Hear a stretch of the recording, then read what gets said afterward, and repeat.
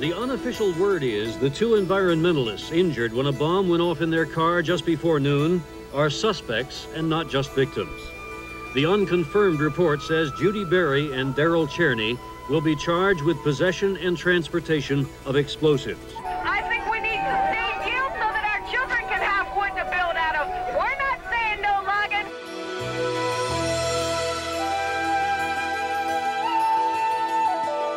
What is the basic event out of which the case arose? I was bombed and nearly killed in a car bomb assassination attempt.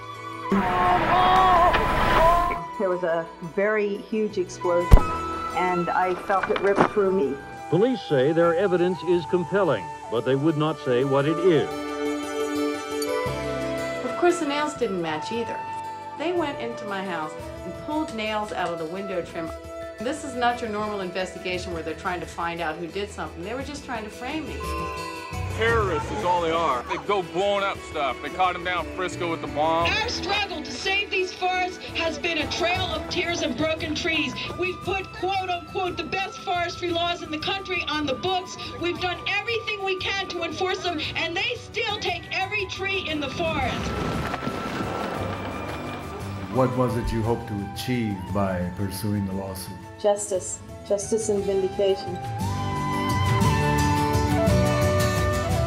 It was an emotional day in the courtroom today in the case of Earth First activists Judi Bari and Darryl Cherney versus the FBI and Oakland police. People can see when activists are attacked for their activism by the government, by the police. What the FBI has been doing instead of fighting terrorism is looking at activists and tampering with activists' protected activities, and that's got to stop. The question I get asked a lot is, do you think the FBI was involved in the bombing somehow?